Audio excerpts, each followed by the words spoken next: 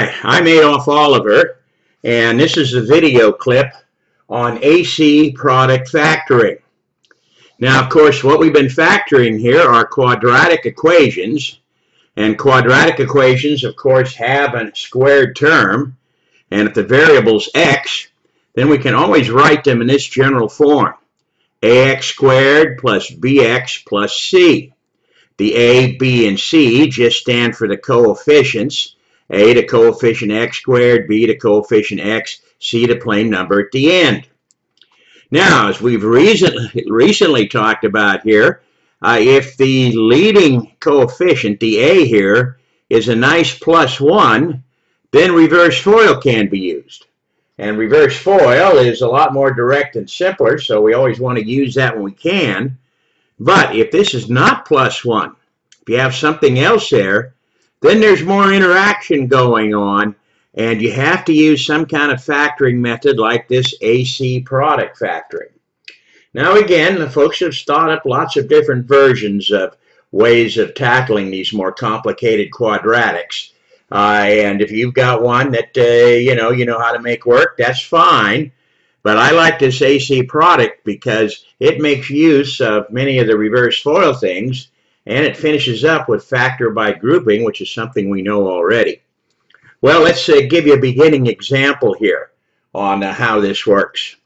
Here we are. We got 5x squared plus 39x minus 8.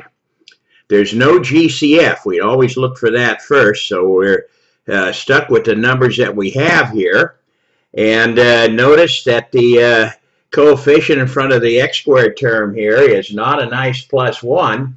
So that means that what we've got to use is the AC product method to do it. Okay, well, when we talk about AC product here, let me remind you that here's the A we're talking about, and here's the C. Product, of course, means multiplying them. So what we're really going to do is multiply the A and the C together. So that's the first thing we're going to do in this problem that we're looking at right here. Okay. 5 in front has got to multiply the 8 in back. Now, we don't have to worry about the signs at the moment. We're going to get those with our method in a little while. But 5 times 8 gives me 40. And so 40 now is the number that we're going to be playing our two-number game with, very much like we did with the reverse FOIL. Here it goes. I want two numbers multiplied together give me 40. The next thing I look at is a sign in front of the 8 here. Since it's negative, that means difference. If it was positive, we'd put sum. So I want two numbers multiplied together give me 40, whose difference is 39. Well, that's quite a big difference between them. And, oh, this is a real simple one to see. You might have figured this out already. What two numbers multiply together to give you 40, whose difference is 39? How about 1 and 40? Isn't 1 times 40 equal to 40, and the difference between 1 and 40 is 39? Okay, so here's our winning combination of numbers. Now, what happens is, that doesn't give us the answer directly like we got with reverse FOIL. What we have to do now is use this to go a couple more steps. Okay, well, what are we going to do? We're going to split the center term into the two rainbows that it came from. These, in fact, are winning numbers here. 1 and 40 are the ones that are going to allow us to do this. Now, remember, that minus in front of the 8 here in the end meant the signs that we are going to be getting in our binomials here, or that we use, are going to be one of each. Okay, and what I mean by that, well, one's plus, one's minus, or one's minus and one's plus. So one of each type of sign. Okay, well, which one of these guys is minus and which is plus? It's really easy to tell. You play that bigger game that I told you about. 40 is definitely bigger than 1. So the bigger guy has to have the sign of the center term, which is positive here. Always easy if you remember the little things to look for to factor these guys. Okay, here we go then.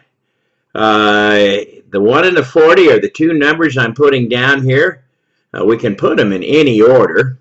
I'll just do 1 and 40 in the order I have here. So remember, the 40 goes with the plus, so the 1 has to go with the minus. So I'm going to write here minus 1. Notice our variable's x. Okay, and then the 40, of course, has a plus in front of it. So plus 40x. Now notice that if we combine these two guys together, we do indeed get plus 39x. That always has to be true. But the other thing is we're going to find out in a little while that these are actually the correct rainbows. We are in effect unmultiplying this guy to get back at what we started with. Okay, bring down the last term and the first term exactly as they are. The only one we split was the center term, and we used our winning numbers over here. Now notice, we've got 4 terms here. Okay, and 4 terms we can factor with factor by grouping. So remember how that goes. You take the first 2 together, and you take the last 2 together. So here we go.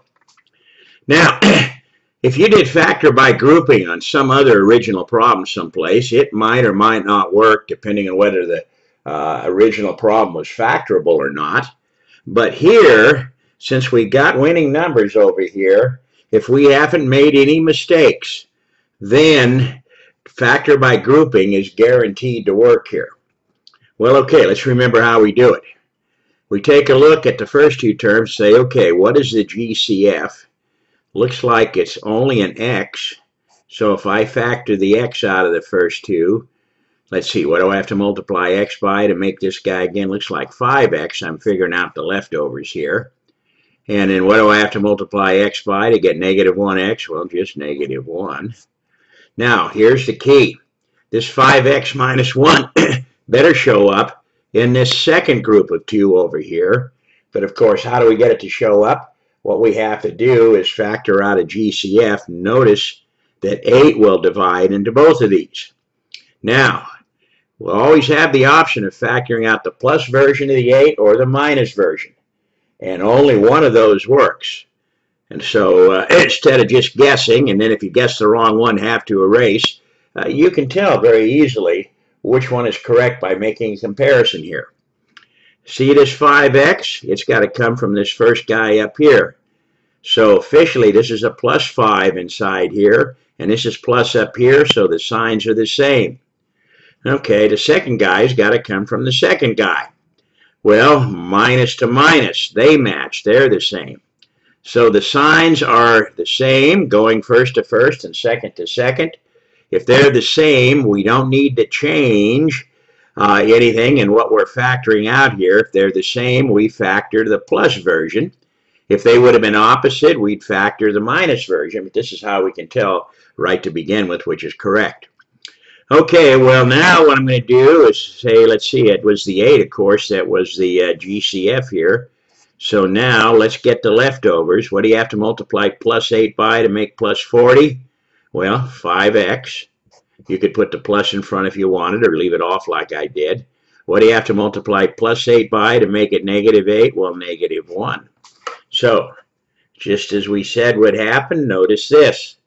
The 2 quantities here are like. That means we can go ahead and factor this guy once more.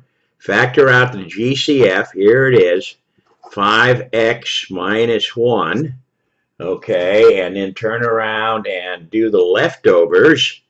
So they make up the second binomial. Well, what's left in the first guy when we remove the 5x minus 1? Just x. And here plus 8. So x plus 8. Now, the claim is that this guy is the factorization of our original problem. And of course, how do you test that to make sure it's true? You multiply back. So let's do that with FOIL right now. Okay, here we go. Remember, the F stands for multiplying the 2 first. 5x times x is 5x squared. Okay, then the L stands for multiplying the 2 last. Minus 1 times plus 8 is negative 8. And then we do the 2 rainbows. Here they come. Remember, the big rainbow is the O in FOIL, the outside product. and we multiply together the things on the end of the rainbow. Well, we got plus 5x times plus 8. Looks like it's plus 40x. Huh? Then the I is the inside product. That's the little rainbow. Negative 1 times x. Well, that's just negative 1x. Well, these are like terms, so we can combine them together. Minus 1x plus 40x gives me plus 39x. Well, you can see that's exactly what we had up on top here. Let me scoot this up so you can see this. There it is. Okay. Now, here's the real point I wanted to make on this. You see the two rainbows we got here, minus 1x and plus 40x? Have you ever seen those anywhere else in this? Here it is, minus 1x and plus 40x. So you can see that when we do the AC product method and split the center term here, what we're really doing is breaking that center term up into the two original rainbows. And if you went and multiplied it back, those are exactly the guys you'd get to combine for the center term here. So, as usual, what we're doing to factor any of these quadratics is we're unmultiplying them, which folks call factoring officially. And it gets it back to the original binomials here that you multiply together to get that. Now, of course, why are we doing all of this? So we're going to be able to solve quadratic equations. They're the second most common after linear equations in everyday type of problems. Those will be coming up down the line here a little bit. But now it's time for us to get a little more practice in the AC product method, so you can see a little better here how to be able to work with it. So here we are. Here's the beginning problem. Negative 5p squared minus 8p plus 21. Now, there's no GCF, 5, 8, and 21, but this minus in front here means that all the rules we just learned are all backwards. We don't want to go there. So here's what we're going to do. We're going to factor out that minus sign, and by doing that, the first term then becomes positive 5p squared. Factor the minus out of the center guy. We got to factor it out of all of them. That becomes plus 8p. Factored out of the plus 21 means it becomes minus 21. Now, always double check this to make sure you got it right. If we distributed this minus back in, I'd get this plus 5p becoming negative 5p squared here, like it is. The plus 8p would be negative 8p, and the minus 21, we'd have to change this sign, become plus 21. So we are indeed correct here. But now we've got all the signs and everything set up, so the regular rules for factoring the AC product are going to work for us. Okay, well, here we go. First thing I'm going to do, we don't have any more GCF we can pull out, so the name reminds us what we do first. We turn around and multiply the 5 and the 21 together, and what's that give us? I think 105, huh? Okay, so now we got 105 here. Now, we want two numbers. Remember, as we play the two-number game here, we want two numbers, multiply together, give me 105. The minus here reminds me I want the difference of those numbers to be 8. Okay, well, let's see. We want two numbers multiplied together, give me 105, who are 8 apart. Let's see, 10 times something won't work. How about 15? Let's see, 15 times, let's try this. 15 and 7, and see if this works. Okay, well, 15 times 7, 5 times 7 is 35, carry the 3, 1 times 7 is 7, and 3 makes 10. And is the difference of these 8? It is too. So there we go. That's our winning combination. You just have to try different pairings that multiply together to give you this guy and see if you hit one that works. Okay, so And now what we're going to do is we're going to use this guy to split the center term. So here it goes. Remember, that's always the key here of doing the AC product. After you find the winning numbers, you use them to split the center term. But notice the sign here on our last term in the trinomial, the plain number, is negative, and the only way you get a negative is multiplying a plus and a minus. So I usually say signs are one of each. And anytime you have the one of each situation, then your winning numbers, one has to be positive and one has to be negative. So how do you tell which is which? You play my bigger game. 15 is bigger than 7. So the 15 has to have the sign that matches the center term. There it is right there. So the 15 will be positive. Okay, now by the way, let's remember that what we're really splitting here is not this original guy. It's the guy that we factored here. And of course we have this GCF, the minus, which we will have to put in the answer when we finish. So let's try not to forget that. Okay, so the 15 has to go with a plus. I'll just write it first since it's on the left here. So plus 15, and we happen to have the letter P. The 7 in has to have the other sign, which is minus. So minus 7P. Now, double check this. Plus 15P minus 7P does indeed give you plus 8P. So it doesn't look like we've made any mistakes so far. Okay, the next thing is bringing the first and last guys down exactly like they are. Okay, here you go. Minus 21. So once again, you split the center term using the winning combination.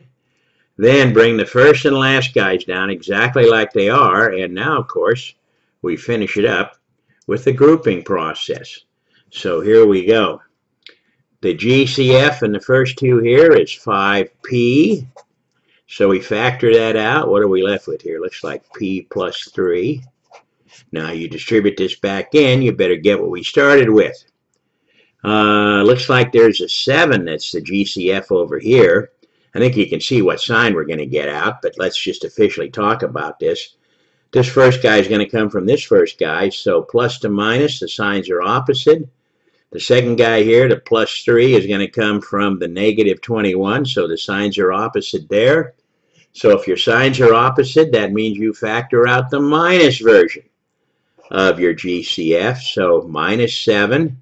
And when we do that, we just need a P to begin with here, and it looks like plus 3. Negative 7 times P, negative 7P, negative 7 times plus 3, negative 21. We're good. Okay, here we go. We're ready to do the last step. We have the common P plus 3, so we factor that out. Here it is. And the leftovers make up the second binomial here, 5P minus 7. Okay, that's our factorization. If you were to FOIL this in, you'd get this guy, but of course we want the original problem, so remember the GCF up here, we said we better not forget. It can be a sign just like this. Bring it down. This minus is part of the answer. So if you were checking this, I'd FOIL these two guys, and then when you got that answer, turn around and apply the minus, which would change all the signs, and boom, there you are. That's what you'd have. Okay, let's go on to another one down here and see what we can learn from it. Okay, it's a quadratic. We got a squared term here. We got everything in order. I was hoping I could pull out a GCF of 3, but 3 doesn't divide into 56. So what we have here, or what you see, is what we've got. So since we don't have a nice plus 1 in front of the a squared, we've got to use the AC product method. So here we are. Multiply the 9 and the 56. What's 56 times 9? I don't know. Let's get a little space up here and multiply it out. 56 times 9. Okay. 6 times 9 is 54. Carry the 5. 5 times 9 is 45, and 5 makes 50. So it looks like our two-number that we're going to try the two-number business on here is 504. Okay, so here's how it goes. What I want here is I want to have two numbers now, okay, that multiply together to give me 504. The minus sign in front of the 56 then reminds me it's difference I want, not sum, but difference. If this was a plus, then we'd be looking at sum. It's 3. Well, it's often difficult when you have a large number and you want to break it up into two separate numbers here that are only a small bit apart like this. And there's a little trick here that works with this. So let me remind you again. We got somebody large and we have a small difference we want between the two numbers. The trick is take the square root of this 504. Now, you can get your calculator out. You can pause for a moment and do that. Key in 504 and hit the square root button. And what you end up getting here when you do that, I'm just rounding it to one place, something like 22.4. Now, why'd I do this? Well, if I took 22.4 times 22.4, it'd be 504 within the rounding error here. And so these would be two numbers that are exactly the same that multiply together to give me this 504. Well, I don't want two numbers exactly. I want two numbers that are 3 apart. So I could try 1 higher than this and 2 lower. That would give me 3. Or I could go 2 higher and 1 lower. One of those combinations is probably going to work. So here's the first thing we do. Take this and, of course, round it. It's basically 22. Remember, we're looking for whole numbers here for this to work. And since this ends in a 4, I'm going to go to begin with and try the plus 2 this way. And then I have to go minus 1 this way. Now, when I do that, these guys will then be 3 apart, just like we required here. So let's see, what have I got here? 24. Okay. And what have I got then here?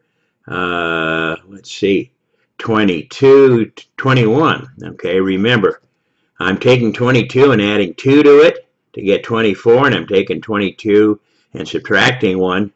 Now, what if we multiply these together? What are we going to get? 1 times 4 is 4. Well, I get 24 here. 2 times 24 is 48. 4, 0. Hey, this is looking real good. These guys do multiply together to give me 504, and they are 3 apart, aren't they? So there are lots of nice little tricks like this in math that if you know them, they help you out along the line and allow you to come up with answers easier. Here was the idea again. We wanted two numbers multiplied together, gave us this big guy, but they weren't that different. They're pretty close. Well, if I took the square root of 504, then this would give me two numbers exactly the same that multiply together to give me this. So round this guy and then try, since we want to be 3 apart, try 1 above and 2 below, or 2 above and 1 below. And one of those is probably going to work, and we got lucky and picked the correct one to begin with, but there it is. So here we go.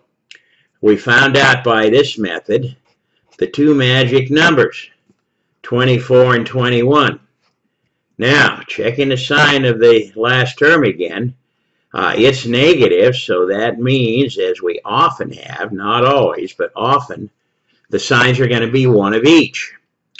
Well, we're going to use that, of course, to split the center term here. And I'll just take them in order again. Either way will work. 24 is the bigger. So remember, we have to play the bigger game. So that means the 24 has to go with the minus sign. Okay, so let's see. I'm going to write minus 24, and we got the letter A. Here we go. And then the 21 has to be the other sign, which is going to be positive. So positive 21A. Once again, combining these, we get negative 3A. So it doesn't look like we've made any mistakes here. Now, bring down the last guy exactly like he is. Bring down the first guy exactly like he is. And then what we do is, of course, we finish this up in factor by grouping. If you do a number of these guys, you'll get practice up good and just remember the steps to be able to get through it. None of the steps are particularly hard. Just have to remember what you do first, what you do second, and so on. Let's see, what's our GCF here? 3 will divide into both 9 and 24. And we got an A, so I think it's 3A. And what's the leftovers going to be when we factor 3A out of 9A squared? I think it's going to be what? 3A again. 3A times 3A does give you 9A squared, so that looks good. Then we got a minus sign. And I think we only have to multiply by 8 here to get this. 3A times 8 is going to be 24A, and of course we add the minus sign.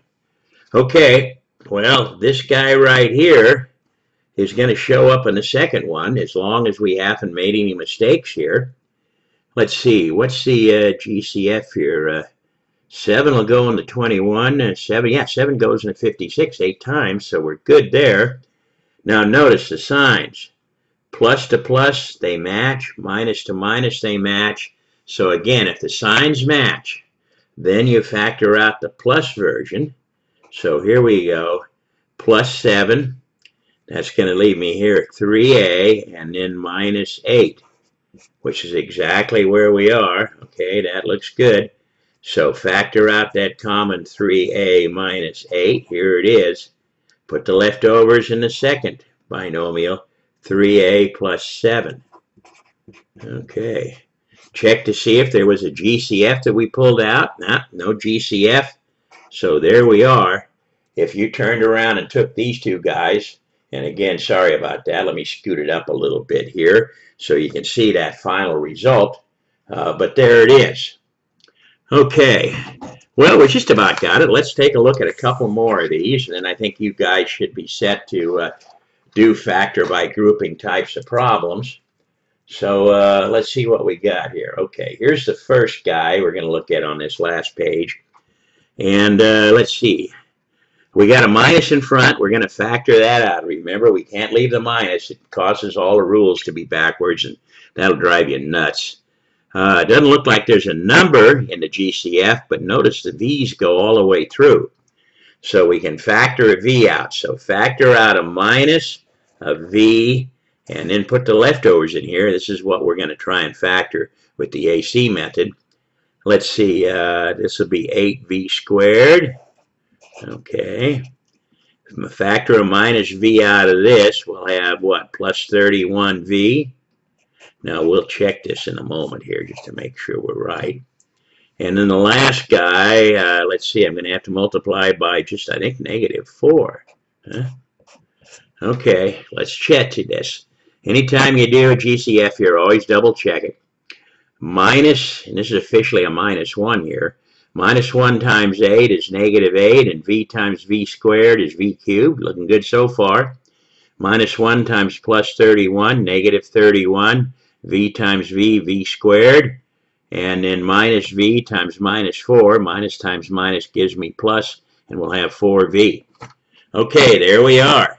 Now remember, this GCF is part of our final answer, so let's not forget it when we get finished here. But in the meantime, we got to do the AC product business. So here we go. Let's see, the A and the C multiplying each other. 4 times 8 is 32. So there is my number here, multiplying A times C, that I'm going to play the 2-number game with. And so I want 2 numbers multiplied together to give me 32. Now again, we look at the sign of the last term here, it's minus. So that reminds me that we want the difference of these numbers to be 31. Well, that difference is almost the whole thing here. So usually what you try then is just 1 times the number, which I think is going to work for us here. 1 times 32 is 32, and the difference between 1 and 32, 31. Well, that was easy. Always love it when we can come up with the winning combination here so quick. Now, again, as is often the case, not always, but often, the minus on the last term here means our signs of 1 of each. So one of these guys is going to be positive and 1 negative. Okay, well, remember, we play the bigger game. 32 is the bigger guy. He has to have the sign of the center term, which is positive. So the 32 will be positive. The 1 will be negative. Now, of course, what are we going to do here? We're going to split the center term. I'll just take them in order again. So remember, the 32 is a positive guy. So the 1 is the negative guy, and it's V that we have here. The 32 now is a positive guy, as we've been saying here. Here he is. Now, if you combine these together, negative 1V and positive 32V, you do get plus 31. So that's the split, but we also know this is the correct rainbows. Again, copy the last guy and the first guy down exactly like they are here. Minus 4 and then the plus 8V squared. You could put the plus in front if you wanted. Now, factor by grouping here is guaranteed to work for us. So here we go. Grab them 2 and 2. Well, let's see. What's the GCF in the first two here? Looks like it's just a V. What are the leftovers going to be? Well, 8V minus 1. Multiply this back. I do get 8V squared, and I do get negative 1V. Okay. GCF here is 4 between these guys. And we got to figure out what we're going to factor, plus 4 or minus 4. Compare the signs. First to first, plus to plus, they match. Compare the seconds. Minus to minus, they match. So since the signs match going across here, that means we factor out the plus version. If the signs were opposite, we would have factored out the minus. That's just a nice way of getting it correct without having to write anything down. Okay, so anyway, here we figured plus was what we were doing, and the GCF was 4. So I factor plus 4 out of plus 32V, and we get, of course, 8V. And let's see, what do I have to multiply the plus 4 by to make it look like negative 4? I think just negative 1. So plus 4 times negative 1 is negative 4. Okay, we're almost there. Here we go. We got the common 8V, and see if I can scoot this up a little bit so I can write it all down here. Here comes 8V minus 1, and the leftovers go in the second guy, V plus 4. But now remember, before you leave the problem, always go back and see if there was a GCF you pulled out. And notice it certainly was. All the way back up here, we factored out a negative V. So that is definitely part of the answer. It has to be included here. So if you were multiplying this out to check it, I would multiply the two binomials together using FOIL, get that answer, and then use the distributive law to take the minus V and multiply that through. And once you did that, you'd get the same guy we started with all the way back up here. Okay, well now, yeah, one more to look at here. Here we go. Once again, we don't have a nice plus 1 in front of the x squared, so we can't use reverse FOIL. We got to use AC product. And let's see, we can't, there's nothing common here. 5 doesn't divide into 46, and the x's don't go all the way through. So this is exactly what we got here. So okay, let's make the AC product. That reminds you what you do first. 5 times 40 gives me 200. Okay, now, next thing, of course, is we play the 2-number game with 200. Notice we got a plus here now, so that means we want the sum of the two numbers to be 46. Okay, well, how do you multiply a couple things together and get 200 and get yourself close to 46? I think how about 40 times 5, huh? Now, 40 times 5 is 200, but what's the sum of 40 and 5? Not 46, okay? And there's no other 2 combination you can do here to get 200 and have the sum be 46. So, this is what happens when you get something that you can't factor. Nothing here will work. You can keep trying other things. This is the closest we got here. So since nothing works, then that means we don't have a winning combination. We can't split it or factor it. So this one here, not factorable. Okay, what we'd have to do is just write it down. The answer remains the way it is originally. We can't do any more with it. Okay, well, the AC product method again. The individual steps are not difficult. The thing, of course, is you need enough practice to remember what to do first, what to do second. But remember, it does make use of many of the methods that we've learned already.